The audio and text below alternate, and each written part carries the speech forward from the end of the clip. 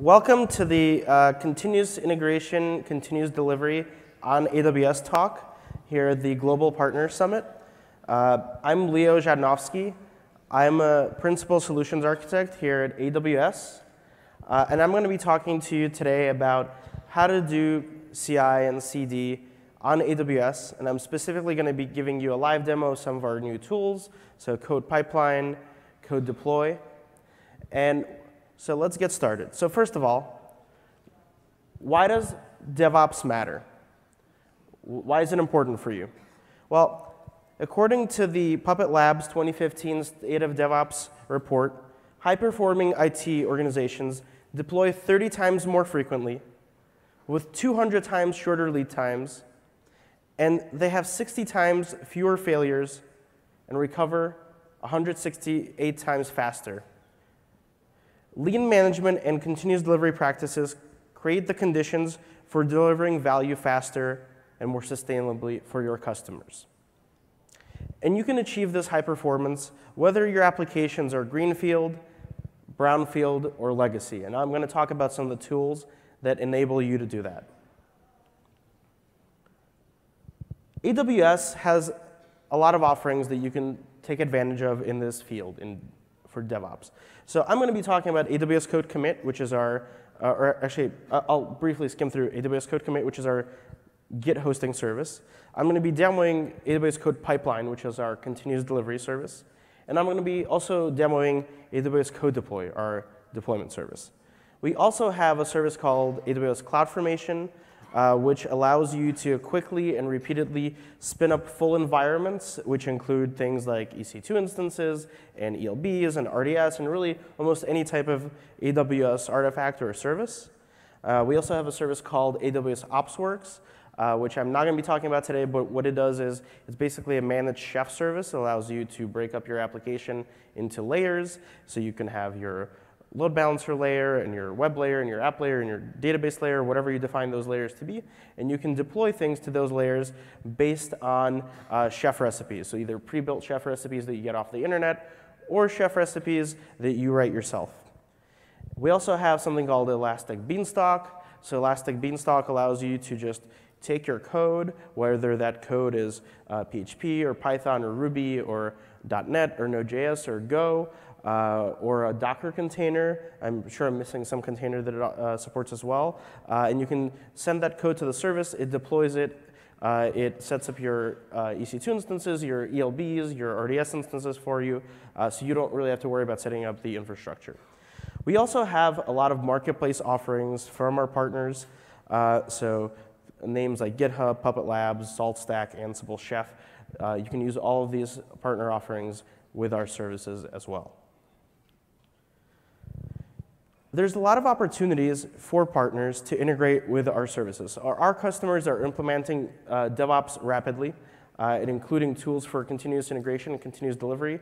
I meet with customers all the time, and I can't count the number of times I get asked for help, whether it's how do we implement CI/CD, how do we get our organization to do DevOps. So whether they're looking for software or looking for implementation help, it's really, really common. It's a high need with our customers. AWS Code Deploy and Code Pipeline are both very extensible. They integrate with a lot of third-party tools, and I'll be showing some of those tools off today.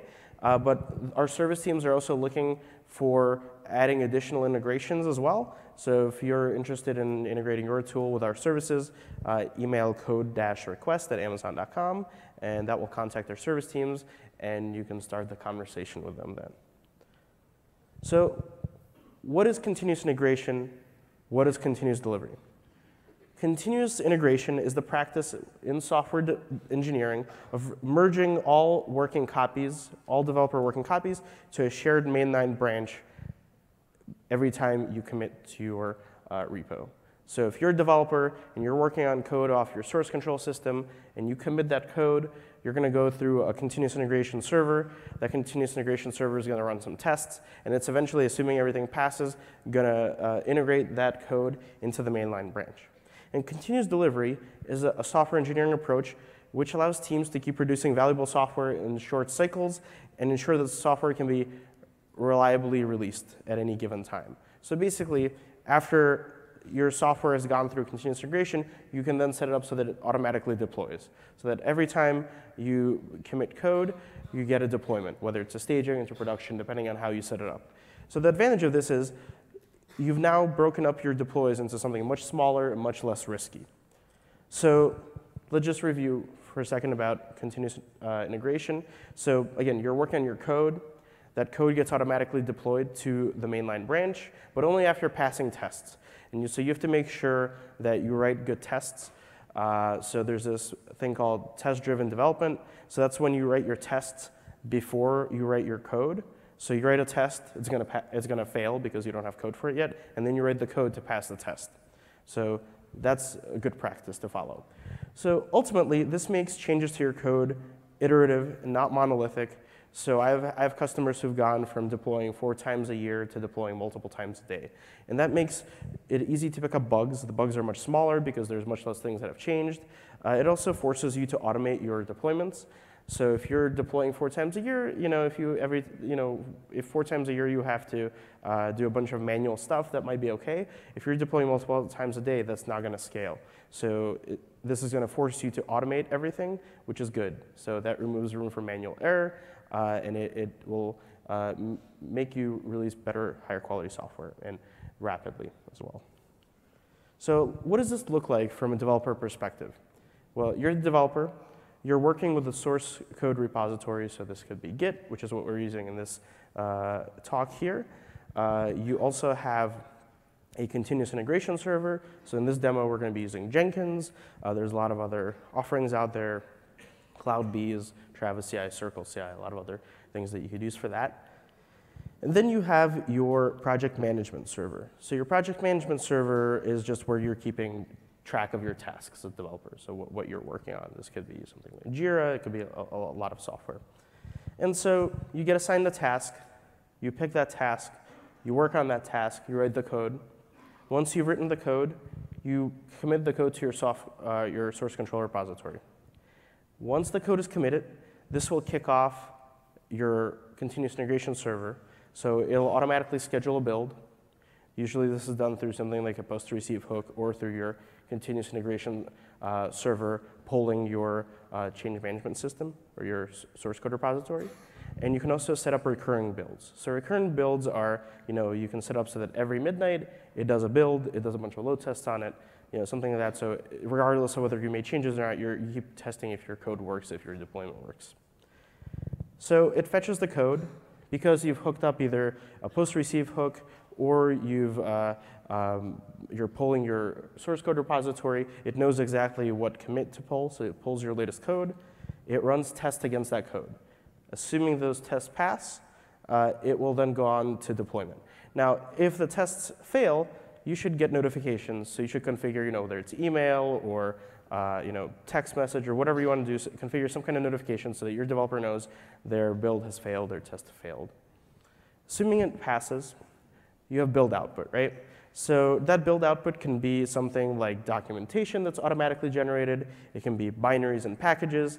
It can be notifications, so whether, again, the build is successful or not. Now, something I've seen recently among our customers is immutable infrastructure. So instead of just using the same set of instances to deploy on all the time, instead, what you're building is Amazon machine images or Docker containers, or your Amazon machine images and Docker containers, and also CloudFormation templates. So you're treating your infrastructure as code. You're spinning up a whole new CloudFormation stack every single time you have a major deployment. And so what that means, the reason it's immutable, is what you've already deployed never gets touched.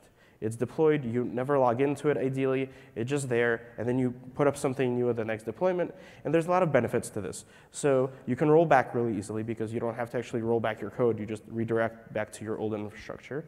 It's also, from a security perspective, it's really good. So if you can disable login, that's a good thing. Also, if you're replacing all your infrastructure all the time, that means if something does get compromised, it's not going to be compromised for long because it's not going to live for long. So there's a lot of advantages to doing that, but you also have to set up the proper tooling to make sure that it works. So what does this usually look like traditionally on AWS?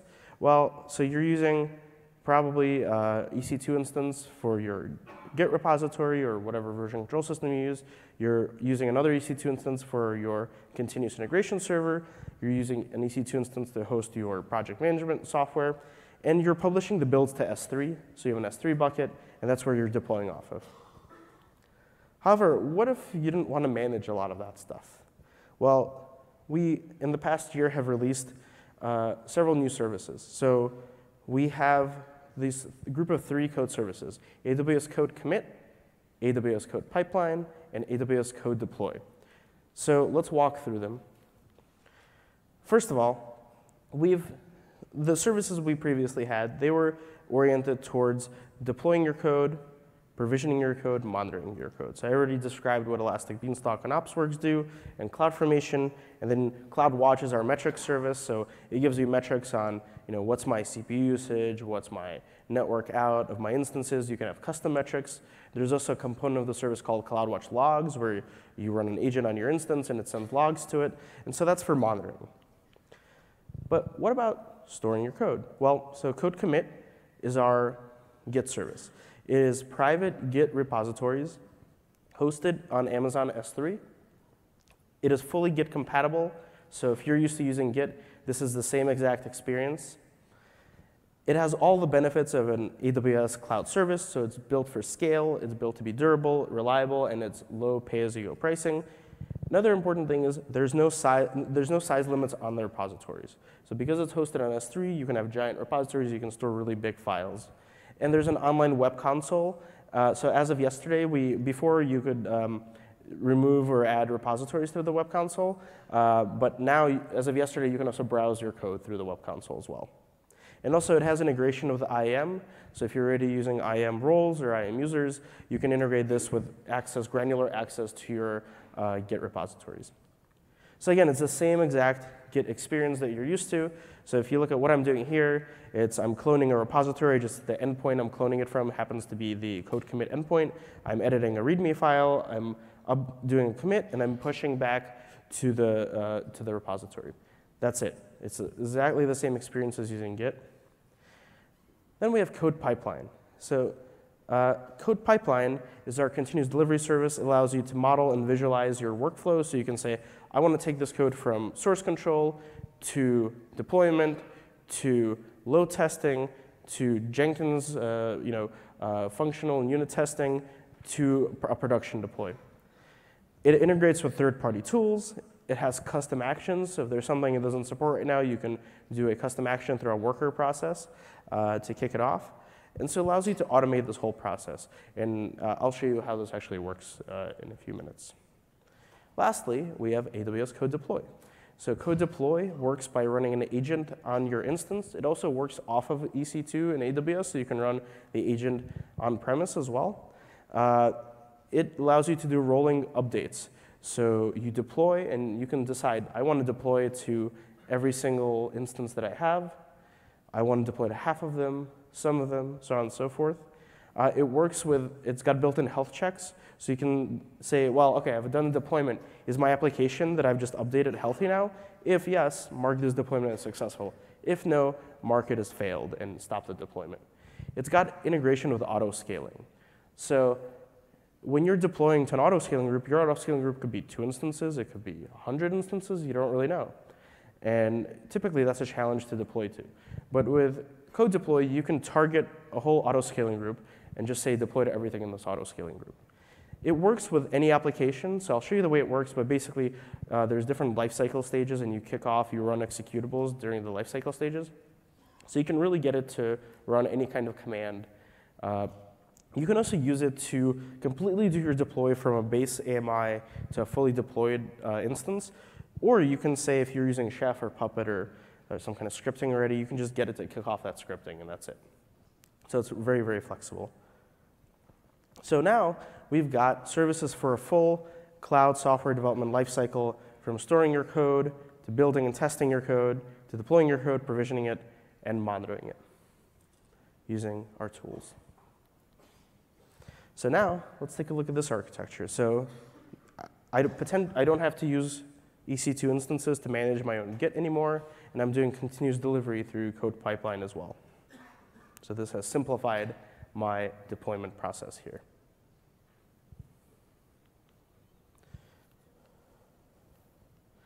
Oops, sorry, I went ahead by one slide here. So the other thing I wanted to let you know about was we now have a AWS partner competency program for DevOps solutions. So it's broken up into two different kinds of solutions. We've got partners that deal with configuration management. So Chef, Puppet, SaltStack, Ansible, HashiCorp, those are all vetted with this program. And we've got another set of partners that are doing continuous integration and delivery. So partners such as CloudBees, CodeShip, GitHub, BlazeMeter, Travis CI, and I'll be showing you BlazeMeter in this demo here. So here's today's demo, and before I go to this, let me actually kick my demo off here so it'll be running while I'm talking about it. So here's what we're going to do. I'm just going to unlock my laptop here.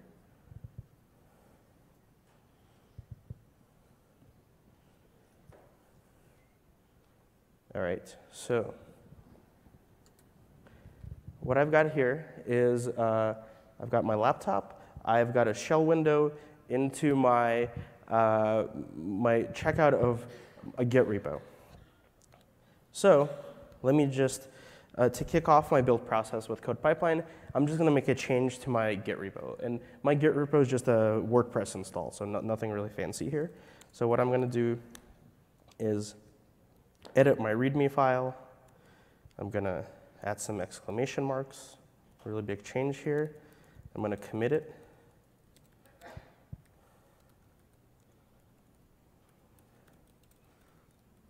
All right, and I'm going to push it out to GitHub and code commit. And so that's going to kick off my build. So while that's going, let's talk about how my demo is actually set up here. All right. So in today's demo, we're going to be using a combination of our tools as well as partner tools.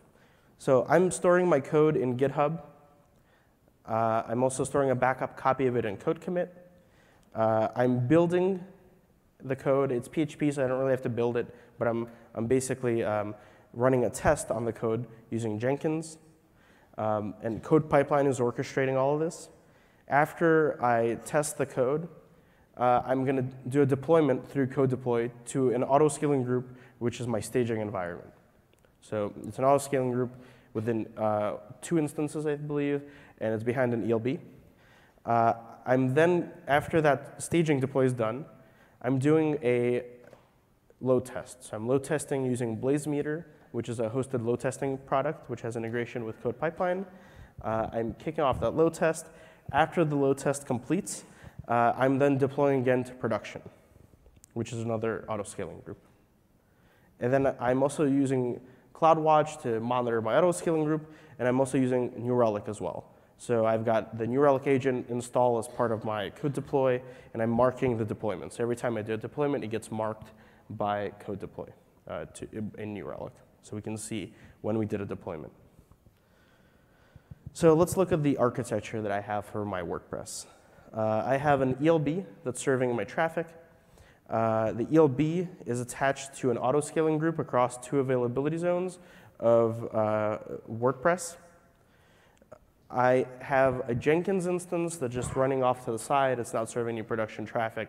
So if I wanted to make this HA, I would probably just turn on EC2 auto recovery on my Jenkins instance. And I have, for my database tier, I'm using a multi-AZ RDS instance with my SQL. Now, I don't have it on the diagram, but I wanted to make my WordPress really, really scalable. So I also have the WP Cache plugin installed, and it's offloading my static assets to S3. My S3 bucket is backed by CloudFront, so I've got a CDN. And I'm also using Elasticache with Memcached, so I'm doing caching as well with Memcached. So that's my setup. This is how I'm deploying. So what happens is I'm working on the code. I push the code to GitHub. It gets pushed for DR to code commit as well, but I'm primarily working off of GitHub for this. What happens is GitHub is being pulled by Code Pipeline. So I've connected Code Pipeline to GitHub, and whenever there's a new commit, code pipeline starts a new release. So it knows that there's new software that it needs to release. So code pipeline pulls in the new commit into a zip file. That zip file gets moved to S3. Jenkins then pulls code pipeline for any new activity. So I've installed, we have a code pipeline plugin for Jenkins. It's connected to that specific pipeline, and it runs every minute, and it's going to pull for changes in the code. As soon as there's new activity, Jenkins runs the test I've configured it to run on my PHP code. So this could be like PHP unit testing, although I'm doing something a lot more simple. And it notifies code pipeline of the results of my test. So if my test fails, it stops right there. If my test passes, we then go on to deployment. So we're going to code deploy now. So what happens with code deploy is my instances are notified of the deployment by the code. So they've got the code deploy agent running on them. It's talking to the code deploy service, and they're notified that there's a deployment. They download and install the zip file. So what happens is code pipeline pulls that zip file from GitHub. It packages it up into S3. Jenkins, as a part of its test, pulls that zip file, runs the test, repackages the zip file. So I could just have it use my original zip file, but if I want to do something with my test results, if I want to create some graphs, I can also use that as an output as well. After this is downloaded, code deploy does the deployment. It is notified, the service is notified by the instances whether the individual deploy on that instance has been successful or not. And depending on my deployment scheme, whether it's one at a time, half at a time, I can set what percentage or what number of my instances I want to be healthy. It's marked as successful or failed. And lastly, so then we run the load test on Blaze Meter. So the load test is run on my staging auto scaling group. And if that passes, and in that I've set a threshold for what I want my average response time to be and what my error rate to be. And so if that passes, we trigger another deploy to production, to my production auto scaling group. And then if that passes, we can actually, both for staging and production, we can see that this deployment is marked in New Relic. So if I go to New Relic, I can see I did this deployment on this instance, and if you have, I think it's the Pro plan in New Relic, you can then see, hey, did this deploy, break something? Is my page faster or slower? So you can compare before and after with your deploy. So I have really good visibility into whether my deploy was successful or not. So let's talk a little bit about code deploy lifecycle events, so how the actual code deploy happens. So the first thing that happens when code deploy is notified of a new deployment is my instance itself is notified of the new deployment. And again, how many instances are notified depends on the deployment schedule that I configure. So if I have all at a time, every single instance starts deploying at the same time. If I have one at a time, it does one at a time. And you can do custom schedules as well. So then we go to the application stop lifecycle stage. The application stop lifecycle stage, what that does is it stops. Well, first of all, it deregisters my instance from the load balancer.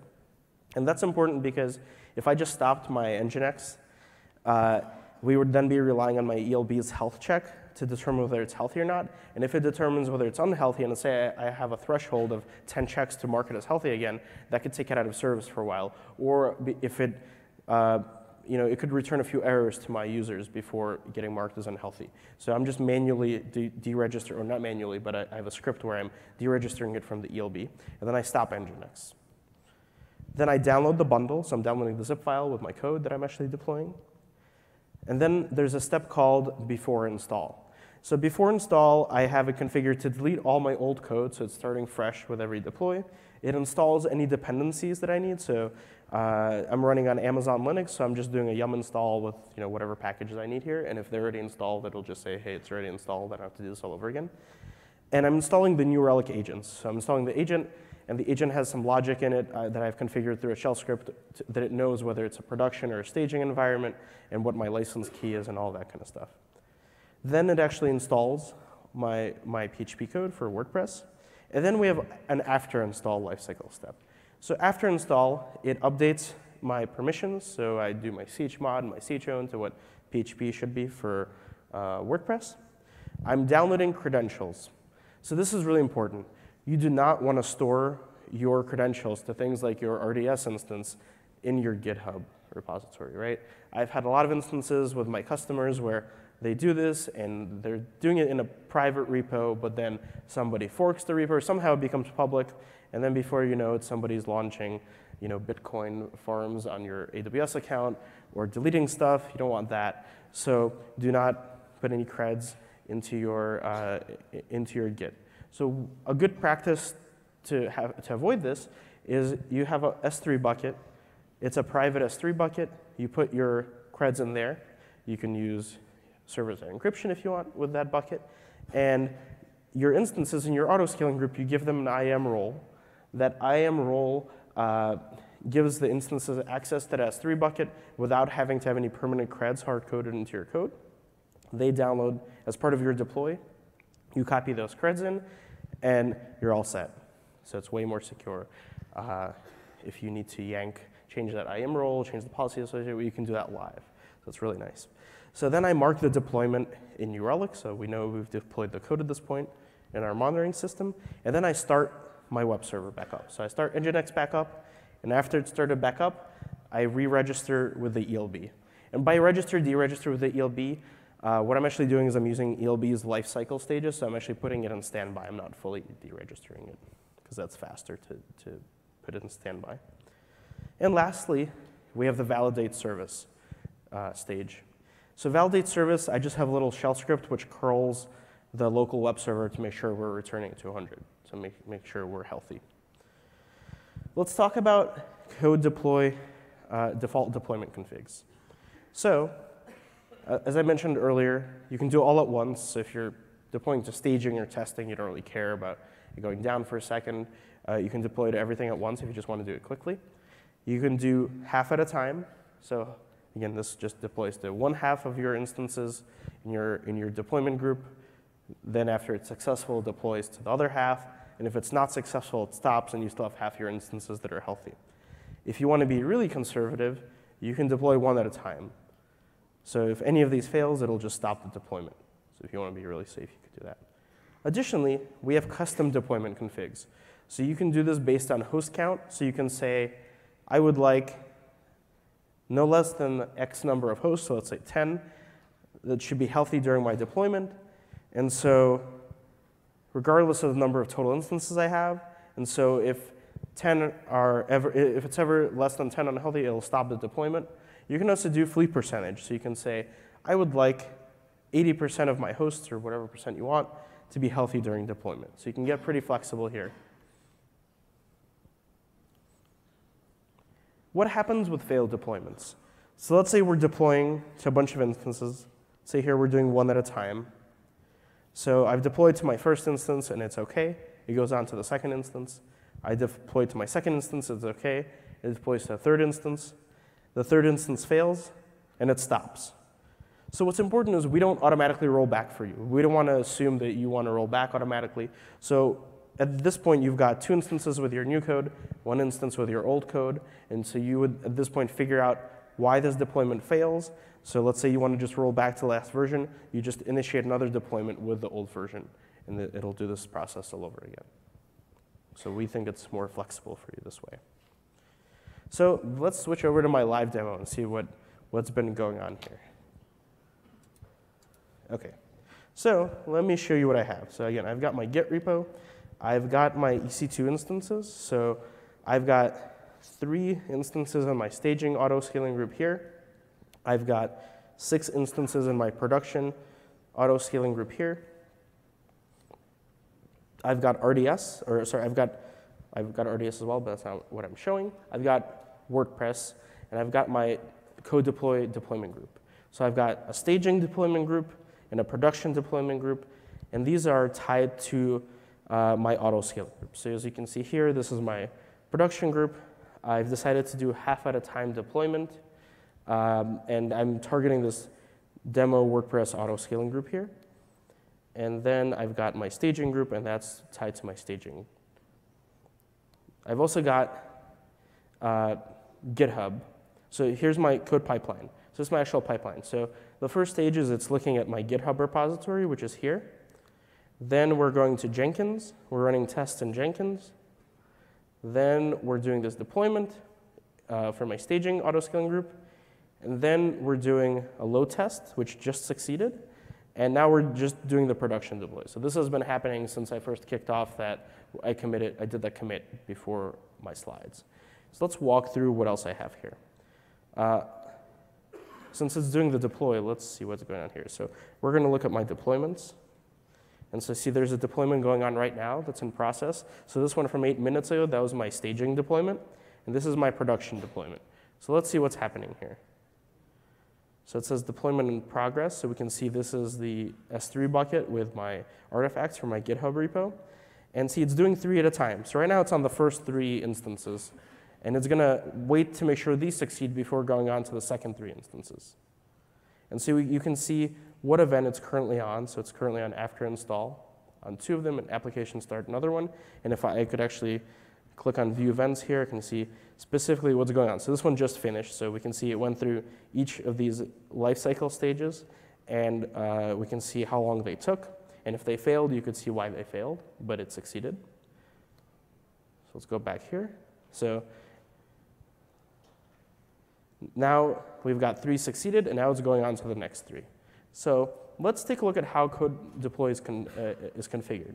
Here's my GitHub repo. Again, this is just your standard WordPress. And code deploy is controlled by a app spec file. So let me just make this a little bit bigger so you can see. And so this is the app spec file. So the first part of this app spec file is my file section. And this just tells it what to copy where. So I'm taking files from this same Git repo, and I'm copying them into their destinations.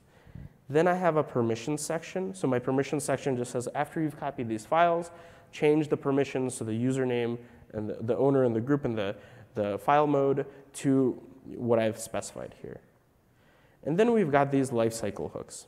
So again, I have a before install section, and I'm installing my dependencies. These are all just very simple shell scripts that I've written. I'm installing New Relic. I'm removing all files, all the stuff I told you about. So and you can have it run PHP files, which is what I'm doing with my New Relic deployment marking. I have a script for that. You can have it run any executable file, really. And it runs as root by default, too. So I've got, this is where the actual config files that it copies are for Nginx and for PHP. And these are, again, my scripts. So these are just, again, very, very simple shell scripts. Like I'm literally just chmodding here. Yum installing stuff, so this doesn't have to be very complicated if you don't want it to be. So then let's look at my Blaze meter. So these are my load tests here. So every time I do a deploy, I'm doing a load test on my staging environment. So here's the load test I did 10 minutes ago. And we can see I had 50 users I was testing against, and you can see over the course of this load test exactly how it did here, if I had any errors, what the response time was. And you can see my thresholds. So I want it to be less than 2 seconds of average response time, and I want less than 5% error rate. So I got 0 error rate, and I had about 137 millisecond response time. And then I've got Jenkins. So let's take a look at how I have Jenkins configured. So I've got a project. Oh, looks like I have to log in again. Let me do that. There we go. So this is my project. And I've got our code pipeline plugin configured for it. So all I'm doing here is I'm not even connected directly to Git here. I'm using our code pipeline plugin, and I just have it set so that it knows it's doing a test. It knows the provider is Jenkins, and this lines up with what I have configured here. And then I'm having it pull code pipeline once a minute. So once every minute, but you can change that schedule. And this is the actual test that I'm doing. So it's not a very good test. I'm just echoing out testing rocks. So hopefully you're doing better tests than this when you're building your applications. And really, that's all I have going here. So we can see what's going on here is it's pulling the code pipeline service. And the last time it did this was when I kicked off this build. And so what I did here was, it downloaded the zip file from S3. It extracted it into my workspace. It ran my test succeeded, it rezipped it and put it back up and let code pipeline know that it succeeded. So this is, again, very simple. And my workspace, again, is just a checkout of my Git repository here. This is my actual blog. This is my cool WordPress. You can see I put an image on there that will make nerds very angry. And this is my New Relic. So here we can see when it did the staging deployments here. And here we can see where it did the production deployments. And we can see how much different types of calls did. So I can see if my memcache is taking time or my PHP is taking time. You can see different deployments here. You can see which transactions take the longest. So this makes sense. I have WordPress has a cron job that runs every once in a while and has to do scheduled actions, so that takes a while. But my index is pretty fast. And then I can see my instances here. And so what I've got here is I've got the New Relic application agent installed, and I've got the New Relic server agent installed as well. So it's running inside my PHP FPM, and it's running a separate agent just for monitoring the software, or the server. So if I click on any one of these instances, I can see a lot of information about the instance. So I can see what my kernel is. I can see all the load history, CPU usage, which actual processes are running, what's taking up the most, RAM, which applications I have running on here. So you get a lot of really useful information. And the last thing I want to show you with New Relic was, again, just the deployment marking. So let's go to deployments here. So again, we can see all of my deployments, and each of these is an individual deployment on an instance. And you can see, well, did this cause any errors? And so I can click on the specific deployment, and it'll actually change. It'll tell me, during this deployment, here's if anything changed, if anything broke, if there's any errors. So it's super useful. And so with this, I've, through not a lot of complexity, configured it so if I'm a developer, all I did here to kick off this whole process was I changed my code. I made a commit to my Git repo, and this kicked off this whole process. So if I'm a developer, I don't really have to worry about setting any of this up once it's set up. It just automatically happens. So there's a lot of value to that. It reduces complexity and allows you to automate your whole continuous integration and continuous deployment lifecycle. So that's what I had for you in terms of a live demo. So thank you for your time. So I'm going to be taking questions over here. And one more thing before you get up is just remember to complete your evaluations. So it's in your app for your reInvent app. So there's an evaluation section there. So go ahead and fill those out. But thanks a lot. I'll be over here taking questions.